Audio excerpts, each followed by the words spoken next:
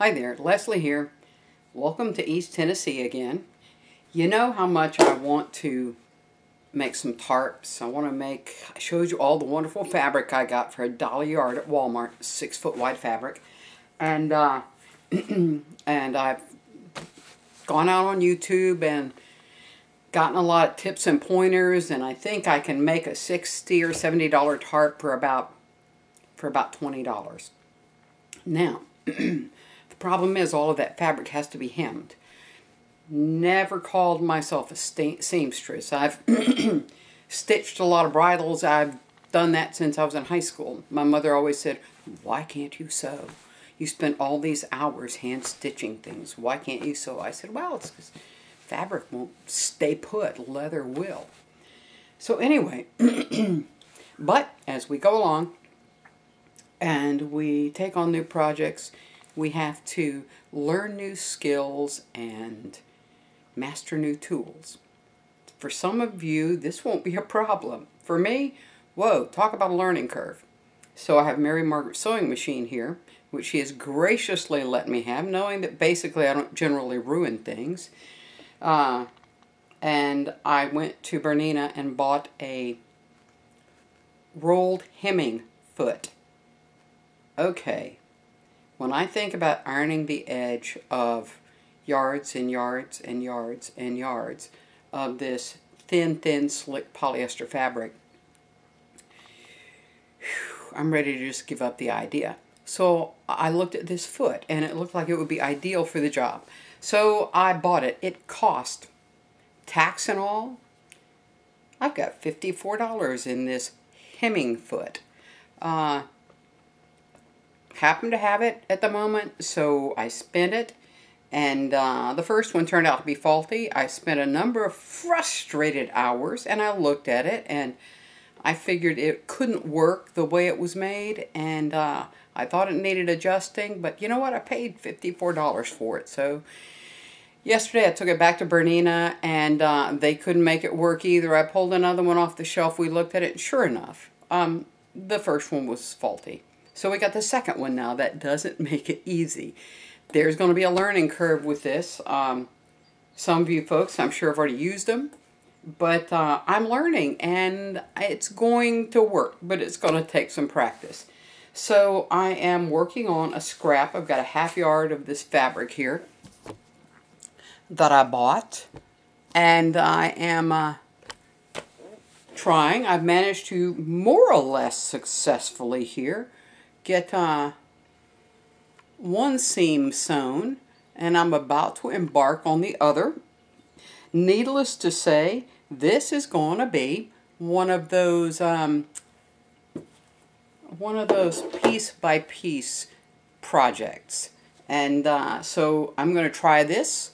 I may pause at some point and finish it up. Once I figure I'm going, then we'll go on to the next step. And you seamstresses out there, just laugh and then put some helpful hints in the comments, okay? So we're going to give this a try now and see. You can see on this, I did at some point successfully roll the hem, and at some points not so successfully, and then I would get it going again and then it would slip out. So, you know, we've got a little work to do, and you can watch me struggle with it for a few minutes, okay? See, at the end there, I really got it messed up, and I tried to fix it, and that was a mistake. So let's see if I can get this thing started here, and we'll go from there. You need about 4 hands to do this, apparently. Come on, let's go.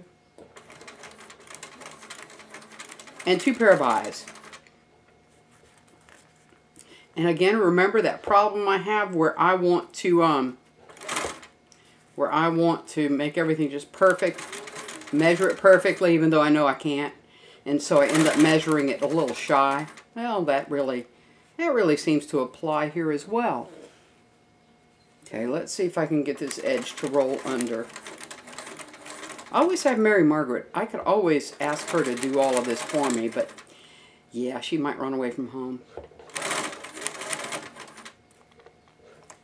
right, let's see. Okay, not rolling yet. Let me see if I can get it to. I did watch a lot of videos on how to do this.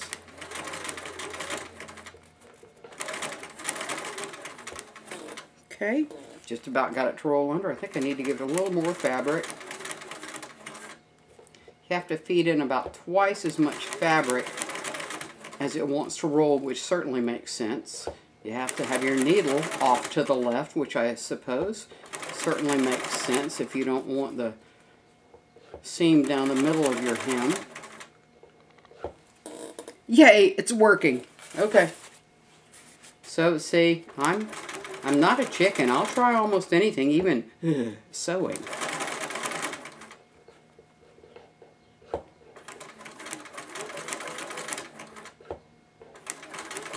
Of course, you know what? I'm going to owe Mary Margaret a good cleaning on her machine, which has been needing for years, just in payback for letting me borrow her precious machine for this project, because I will have put a few miles on it by the time I've done, a couple of tarps and a couple of hammocks and some bushcraft chairs and that sort of thing. And you can see my foot is not tuned to this machine either, is it?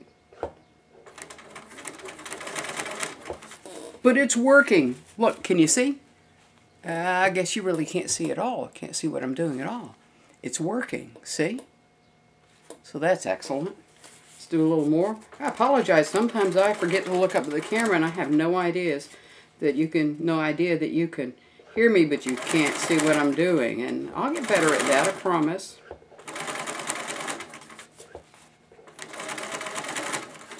The next thing that will happen, I'm sure, is I will run out of bobbin thread.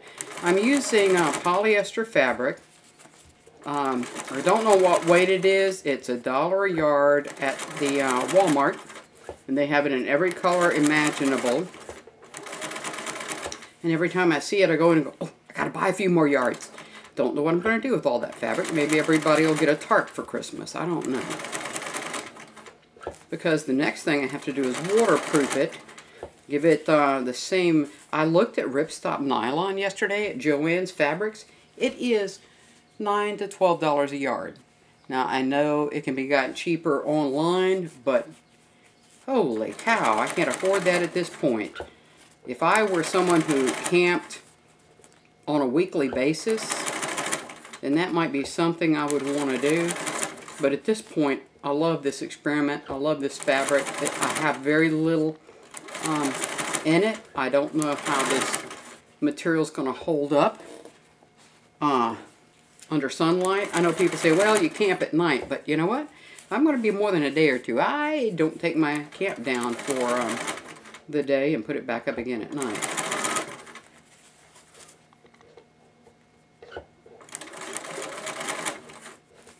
The machine keeps kind of stalling out on me, and that could be because bless its heart, it does need a good cleaning. It hasn't been maintenance since it was bought.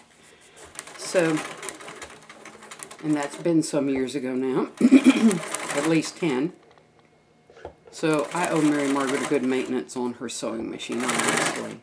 Okay, I am not going to make you watch me struggle through this anymore. I'm going to pause the camera and go ahead and sew around this, and then we'll try sewing some of the grosgrain ribbon on the corners and running some seams, and basically I'm going to make a rather small but test-worthy bushcraft chair out of this half a yard of fabric. It may be a little more than half a yard. It's about that wide. Well, you can't see that. Anyway, a little more than half a yard, but we're going to see what we can do about making a bushcraft chair out of it, and I'll